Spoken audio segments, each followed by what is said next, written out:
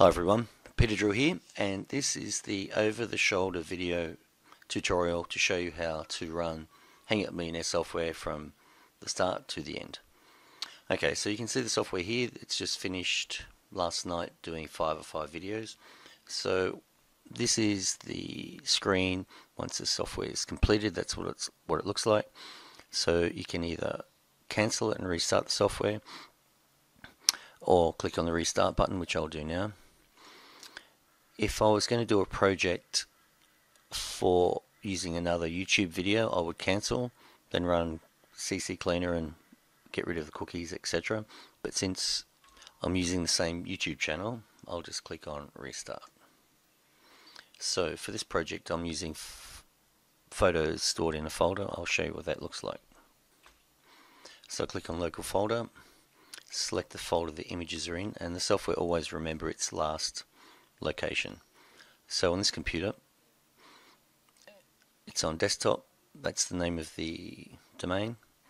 That's where the images are. I'll show you what that looks like. So I'm on my desktop. That's the folder, and these are the images. Simple as that. So I select that, and the software imports those images. And if you click on those,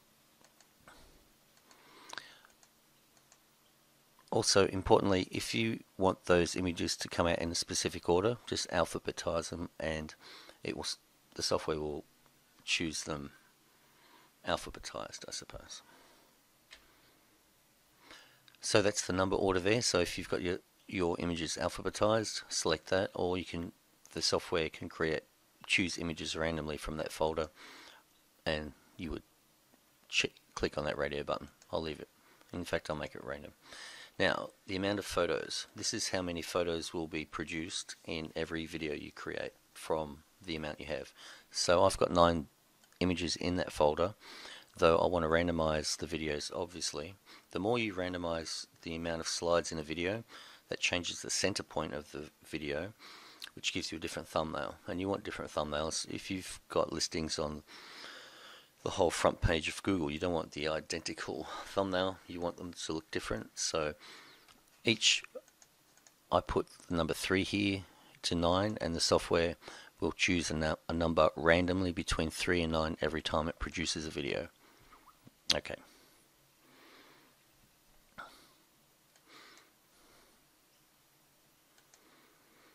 Okay, so on this is we select a profile, but before we do that, I will explain what all of these are. Okay, so what are these? First images order and last images order. I'll pull them up, the location of those images on your hard drive. So I've just opened up my Explorer. I'm on desktop, documents, Hangout Millionaire. So these are the folders that the software installs. First page is here. These are all the default images that we supply, and these become thumbnails on our VCN network. So every video you produce that's indexed in Google from our private network, the thumbnail listing in Google will be one of these, or you can delete them and create your own. And the last page is this default one, which I leave. You can also add more images, and I've left that as the default one that you can edit. If you want to have really cool last images for your projects, you just edit that one, put whatever call to actions or graphics you like on there, and you can have one or a whole bunch. So let's go back to the software. So for the first images, you can have a specific set of first images you like to use, and you can have the first video use the first image, second video second image, and you would do that by selecting on the number order, and it will choose them alphabetically. I'm just using this out of the box, so it's random, and the same for the last images. If you want to use a bunch of specific last images, you can create a bunch of those. And if you alphabetize the names of those images, the first image, the first video will have the first image, second video, second image, etc., etc. But I'll use it out of the box. You can choose to put a text overlay over the first images, and that's what I've used, or you can leave it empty if you like. Last image text. This is the text overlay that goes over the last image. That's what I've used. And I spelt it wrong. Cool. That there is the text color for the first image, and that is the text color for the last image. Now this is the duration of the slide for the first image, and you want that to be different every time, obviously. So typically I use 2 to 4. That seems pretty good. And for the last image, 2 to 14. You can make that longer. Obviously you want your last slide to be longer, so it plays longer and stops the referred videos from Google popping up. So they're typically the numbers I use, and it seems to work very well. Now here is the duration of the actual slides that the software makes in the video. So I use 2 to 4, and the software will choose between 2 and 4 seconds for each slide that it produces in the video. So I've just selected this profile, and this has this information stored. Click on next. Okay, so we're on the MP3 window. I'll pull up that folder so you can see. So I'm back here, Documents, Hangout Millionaire, and MP3s. So these are the default MP3s that we supply with the software. You can use those, but if you can buy other royalty-free music to use, I would recommend doing that so you don't have the same audio content as everybody else, and it makes your videos different from everyone else, less of a footprint. I'll use it straight out of the box, it works fine, but I would encourage people to use other royalty-free music, and you can get it really cheap. Additionally, if you don't want to use music, you can go to our group, facebook.com/group/Hangout Millionaire, and listed under files there, Shell uploaded a file called silence.zip. Download that, and it's got an MP3 in there that is silent. And because we need to select an MP3 file, and if you want it silent, you can use the silent MP3. Delete all those, or back up those MP3s in that folder, and just replace it with one single MP3 called silence.mp3.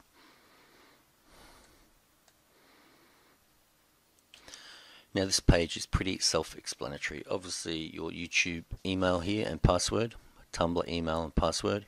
Do you want to post to the VCN network? Yes or no.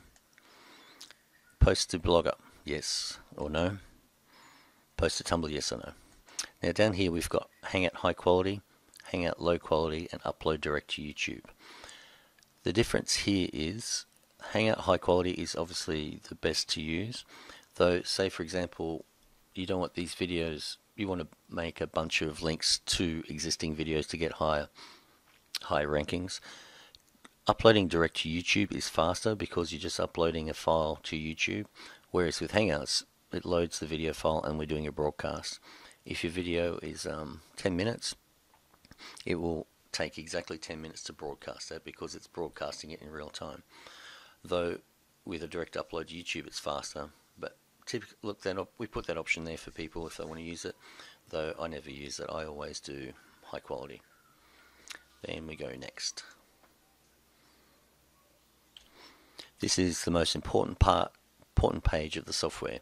This is where your geolocations go. To find a geolocation is very simple. Just click on this.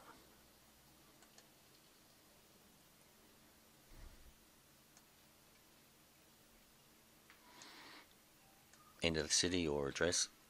If you're promoting a business, it's important to put the business's specific address, and that will pull up the business name of that address in Blogger. If you put this geolocation in, once the software puts it in Blogger and it's related to a business address, it will pull up that business listing link and put it on the side of Blogger, which is very cool. But I'll go gold.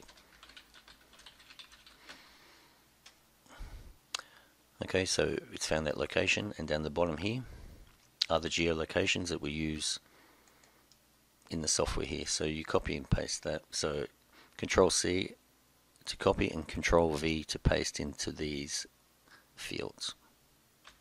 So what I'll do now is show you this title that I'm using and explain it. I'll put it in a text doc so it's easy to see.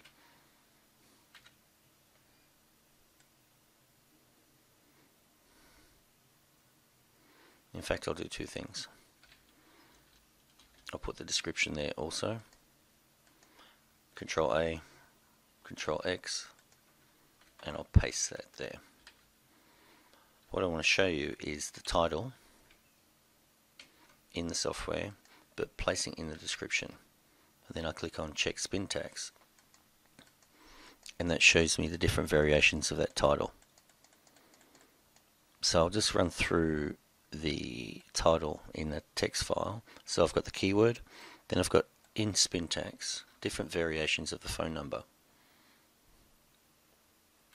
So every time the video creates, the software even creates a video, it will either use this.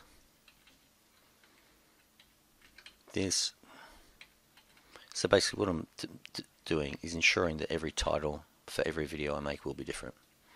So there's 1, 2, 3, 4, 5 different variations there.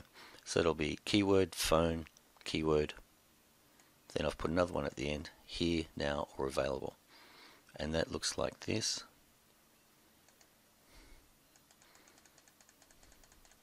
Now remember, we're limited to 100 characters in a YouTube title. So I'm making sure if I put the keyword twice, I worked it out on this one. I'll show you. Close. Next.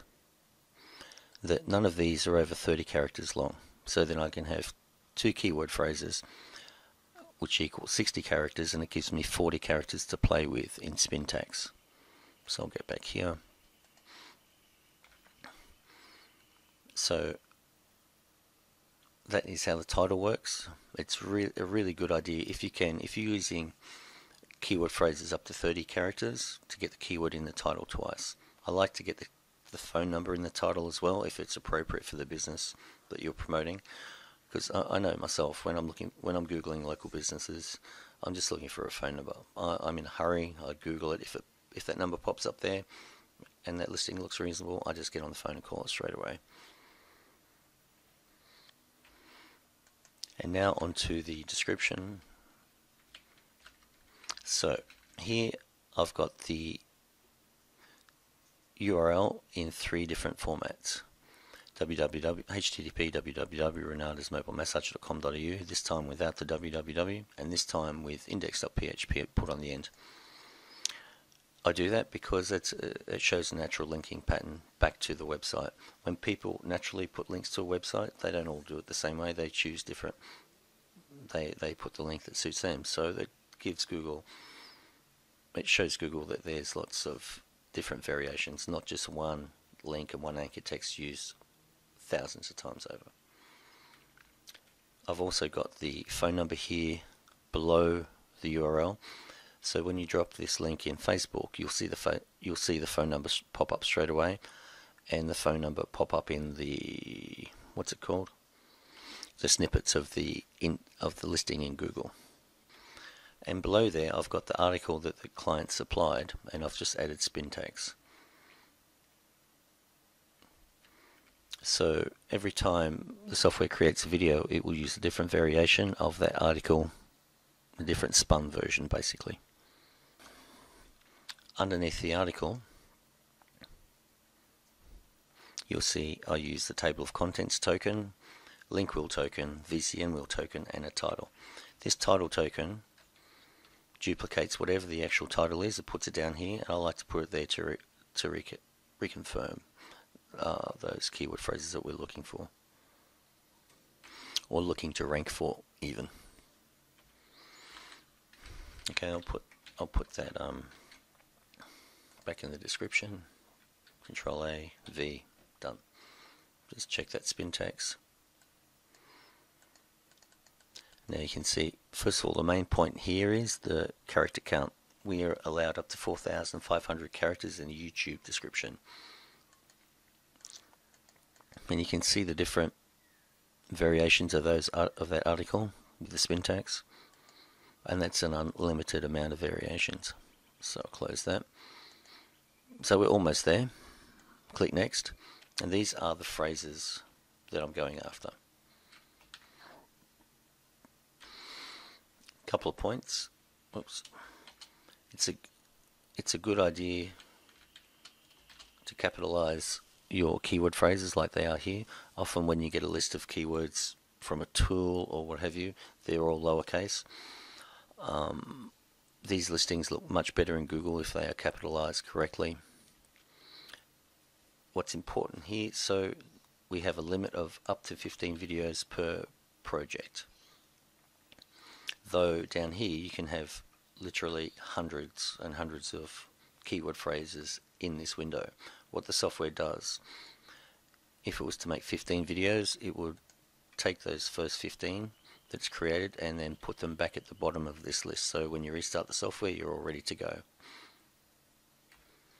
So then you click next and the software goes out and makes the videos. So how many videos do you do? This is what I do. I choose randomly between 4 and 15 and do that every other day. That's all I do, and continue to do that ad infinitum. I make lots and lots of videos. The next part is, there's 30 keyword phrases here, so I'll go through all of them twice. Once they are done, then I go into the SERPs and look for all of those. Then I'll find the links to the ones that are ranking the best in Google, make a list of those, and then I start putting those YouTube links in the description. Going back here, oops, I'll put up to 5 at a time down here and continue to make those same videos over and over until I get up to 200, 300, providing links back to the best of the previous 30 that we made, and they will start to go higher and higher in the SERPs.